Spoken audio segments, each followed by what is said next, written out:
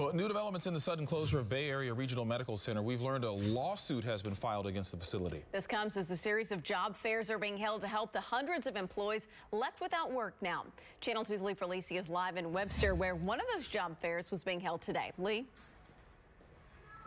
Lauren and Keith, Bay Area Regional Medical Center, known as Bar MC, is being sued by a lab. That lab is saying that there were problems with billing. Meanwhile, former Bar MC employees came to job fairs like the one that was held here at the Holiday Inn Express in Webster by Houston Methodist, and they were looking for jobs.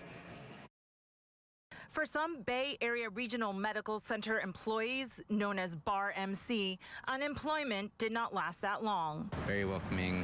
It was a fast process, and it's been really good. After Bar MC abruptly closed its doors on Friday, it left many hospital employees in a lurch. Shock, disbelief, betrayal. We were told at our last town hall meeting that everything was good. Local employees arranged job fairs, offering jobs on the spot today to some Bar MC employees like Eric Aguilar, who is a cardiovascular ICU nurse. That's very welcoming, and Clear Lake has given me that opportunity here. 900 employees found out on Friday their jobs were done, many receiving same-day notice with no severance.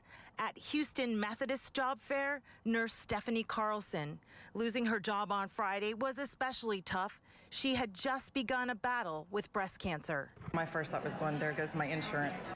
We heard from many employees that they felt like a family at Bar MC. I loved that job so much. But many are lining up at job fairs ready to start the next chapter of their story that took an unexpected turn.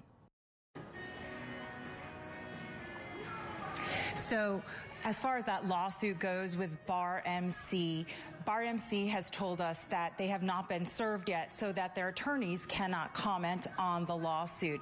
As far as the job fairs, Houston Methodist will be back here at the Holiday Inn Express in Webster, 8 to 5 tomorrow. There are many other job fairs going on in the area. To learn more, go to click2houston.com. We're live in Webster. Lee Lisi, KPRC, Channel 2 News. All right, Lee, our thoughts and prayers with those folks looking for jobs.